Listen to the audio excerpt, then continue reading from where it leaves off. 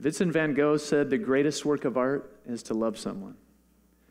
When I think about love, I think about growing up in Montana, land of 100 mountain ranges. That always kind of amazes me, you know. And I think of the East Coast and how over half of the eastern seaboard can fit inside Montana. My mother grew up in Cohagen, Montana. So now think about New York City. Cohagen has 8 people. It gets cold in the winter. They've got a store. They've got the back of the house where she lived, which my grandmother was the postmaster out of.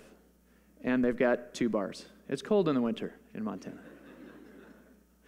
So I like to think about family, and I like to think about love. And I love that idea that Vincent van Gogh brought to us. The greatest work of art is to love someone. Let's hear some of our other major thought leaders around the world.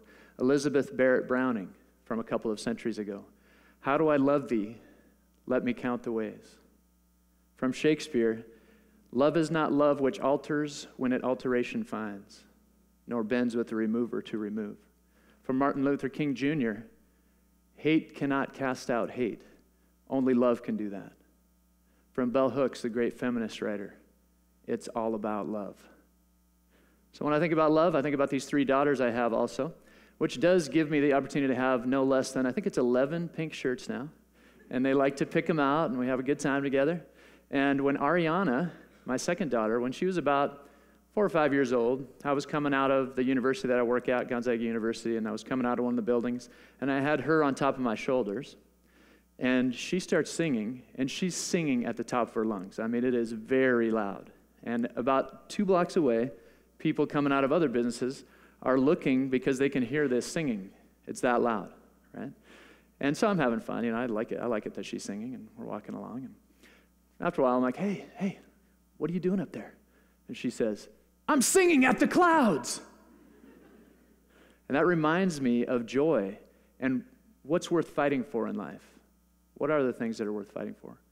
And when you grow up in Montana, there's all kinds of wilderness around you, all kinds of mountains. And I like going back home to see my mom and my dad, and often when I get there, my dad will throw a newspaper on the table. And on that table and on the front of that newspaper will often be some type of a bit hard picture to look at. Usually it'll be someone not from Montana that went to Yellowstone National Park, which is near Bozeman, and got gored by one of the animals in the park. And on this current picture, there was a man, and he had receding hairline, and he had a huge beard, and he had a lot of stitches, kind of all over. And he's like, you'll like this one. So I'm reading this story. And he obviously got in a tussle, right? So what's the story behind him? And they talked about it a little bit. He got kind of tired of the rat race of life, and he decided he would just go live in the mountains. Not a common decision, but maybe some of us would like to do that. But in any case, that's what he did. He's up there. Local ranching community knows of him, and he's not a danger to anybody. And he's just living out in the wilderness for a year and then 2 years. And you know, he gets his supplies in town and comes back up. But in any case, at one point when he's in the high country, he's down on the ground and he's just looking at some vegetation. And when he looks up, there's a mother grizzly right in front of him. Bear jumps on top of him. And in most cases, the person's killed in that situation. This man got really aggressive, did something very intense, and did something to the bear's nose, and the bear ran away from him. Now, he's very cut up at this point, bleeding profusely. He's got to go 2 miles to his truck. He gets there. He drives in his truck to the nearest ranch house. A woman, he knocks on the door. A woman opens the door. She sees him, and she says, we got to get you to the hospital. And him being like many Northern European white-oriented males says, I'm not going to the hospital. And her, being a fierce Montana woman, you're going to the hospital. Get in my car right now. Wraps his head in a towel, takes him to the hospital. He gets there. He gets the thousands of stitches. He's all right. He lives. And the thing that struck me about the article was at the end, there's a female reporter that was interviewing him, and she said most people are killed in that situation when a mother grizzly comes at them. What were you thinking in that moment? Here's what he said. I thought I'll fight until I die. For me, I probably would have thought, I'll lay down until I get killed. But that man had something that we all need, and it can be applied in different situations. And when it comes to love, we need it these days. We need it. There's a balance between love and power. Martin Luther King said it best when he said, Power without love is reckless and abusive. And love without power is sentimental and anemic. I think we've all experienced that. He says, power at its best is love implementing the demands of justice, and justice at its best is power correcting everything that stands against love. It comes to us again when we think about the greatest work of art is to love someone down in our families, and how that begins to become something transcendent towards nation-to-nation relationships. But let's start with the house. My first daughter, Natalia, I came in. She's on the floor in the kitchen. I noticed that she's got a card that she's been making, basically, and it's basically a white piece of paper folded in half, and it's got all these blue and yellow stars all over it, crayon stars that she's made. So I sit down next to her. I'm like, what are you doing? She's like, I'm making a card for you. I'm like, oh, thank you. Sit down, put my arm around her, and we're talking, and we open it up, and it says, you're my favorite daddy in the stars. And I'm kind of like, wow, that was nice, and I tell her that, and I'm thinking, too, that's very creative. And so I say to her, I mean, how did you think of that? That's really nice and really creative what you said there. And she says, well, I didn't know how to spell world.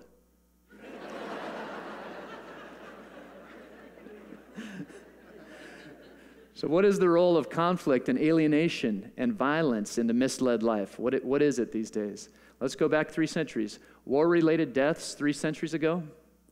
Just think about what number that might have been. It was 5 million. 5 million war-related deaths 3 centuries ago. 2 centuries ago, 20 million. Now just consider the last century. Just think about it for a moment. What are the war-related deaths in the last century? 120 million. So we seem to try to convince ourselves that we're getting better, but maybe we're not. And there are some inner elements of our lives that are worthy of deep devotion. When you add in famine that is government-sponsored, think about that term, government-sponsored famine. That number goes from 120 up to 180 million. And then we think about individuals at this point, right? You can attribute 23 million deaths to Hitler. You can attribute 27 million to Stalin. And you can attribute 50 million to Mao. So it becomes important. And when you think about, well, what does that mean for us? That's too big. It may not be too big. Right now we have a 50 to 70% divorce rate, depending on which figure you look at. And being a psychologist, I get the honor of working with so many beautiful people and how they try to come together. And what I notice is most of us have never been taught very many skills of how people's inner lives interact with one another, and then what that might mean once we get angry, or once we get harmed, or once we've done damage to someone else, or who we are with people. So I've also had the grace of being a forgiveness researcher for the last 20 years, just to look at those interior elements and what that might mean to us as people. And you find some fascinating things. Right now, some of the best research in the world comes out of University of Washington. John Gottman, some of you would be familiar with his writing and his books. And it's fascinating. It's powerful to see what we've discovered. If you're a scientist, or if you like social science at all, you know that if we get a bunch of you together, maybe 2,000 or 3,000 of you, and we test you on a few things, we'll get what's called a natural bell curve. Just like that, right? And people that are out here 1 and 2, 3 standard deviations away from the norm, when they started testing about how people relate, this looks way different than the people that are down here not relating very well. What does it look like? Down here, what is called is negative sentiment override. Those relationships will be caught in negative sentiment override. What does negative sentiment override look like? The way researchers looked at that is they started to measure not just your behaviors, but your tone of voice, your eye contact, even what you're thinking about when you're inside a conflict. So people would come into what Gottman called the love lab, and everything would be videotaped except for the bathroom for about a 3 to 5 day stretch. And then out of all these thousands of people analyzing thoughts and behaviors and attitudes and actions and inactions and the way that we are motivated and what our dreams are, how did they do that? They'd pull them out of the lab and look at the tape and say, when you screamed this at Sally, what was your thought process right there? So they'd analyze even down to, and what was your motivation? What were you trying to get out of that? So anyway, you get negative sentiment override, which means imminent dissolution or readiness to be disintegrated.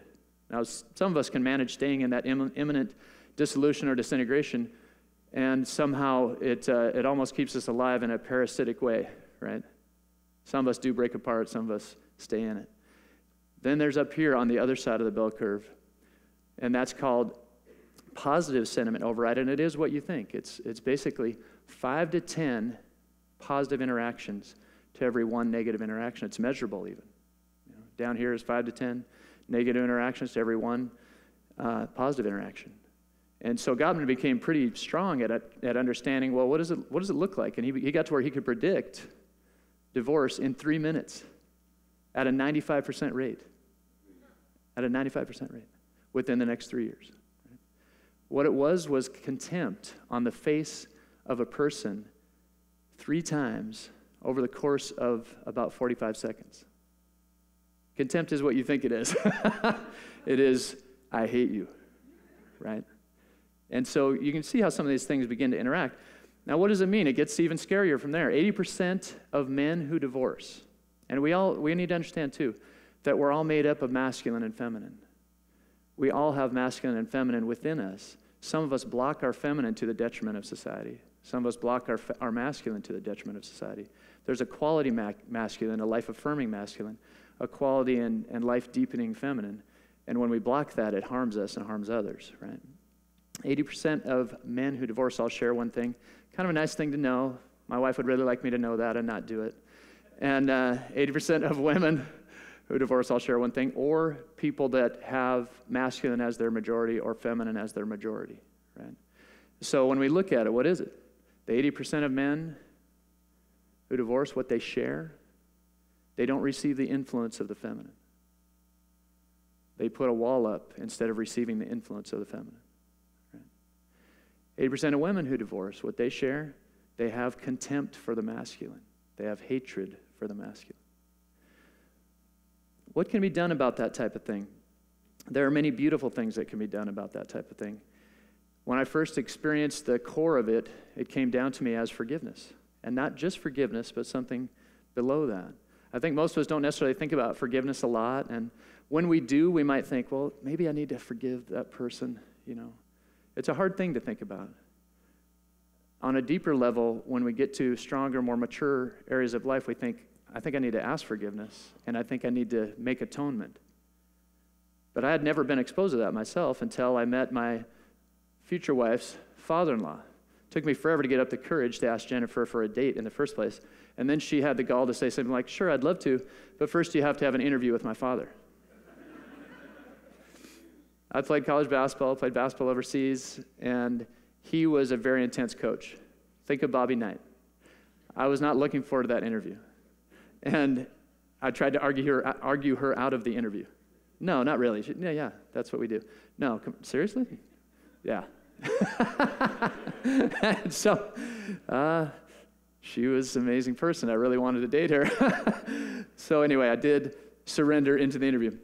I get to their house, and you got to remember culture too, right? My family culture is Czech and German. The parents' bedroom, somewhat of a relic zone. Don't go in there. Don't touch anything. Jennifer's family, Irish background. The parents' bedroom, it's where everybody gathers at the end of the day, hangs out, talks, says a prayer, goes off to their beds. Right? I didn't know that. Get to the door, her dad greets me, and he says, come with me, up the stairs into the parents' bedroom. And when I get in there, I am at odds with life, right? So I get in there, there's 2 chairs set up way too close to each other. Way too close. So with my Czech German hand, I moved my chair back quite a bit, right? And I sit down. That's when everything changed. This person that was a very intense basketball coach had a heart of strength and beauty and depth and intimacy, right? And touches me thinking about it. He started with, here's some of the things I love about you that I've noticed about you. And that was the first time I'd heard an adult male talk like that directly to me, right? That was maybe, he said 7, 8 things, right? Then he went into, here's some of the things I love about your mom. Then he went into, here's some of the things I love about your dad. When we think about our inner violence, we need people that are ready to heal us, right? He said, I'd give you 50 rules, but you wouldn't remember all those. So I'll give you 2. You'll remember those. And I was right. He said, One of them is Jennifer knows her limitations, don't take her beyond those. And the second one is, I don't want you to have to come to me and say you're sorry. So these are kind of big guru rules. What do they mean even, you know? I mean, they mean something like you better be a decent or good person. But still, even those would just drop out the bottom if that person didn't pursue relationship in an enduring way with me, which he did.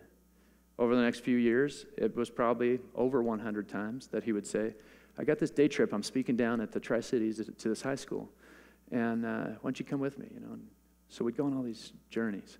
And he was just a great relator, incredible conversationalist, humble, ready to grow, fully embracing of the feminine, never negating the feminine, understanding the masculine, knowing how to live, right?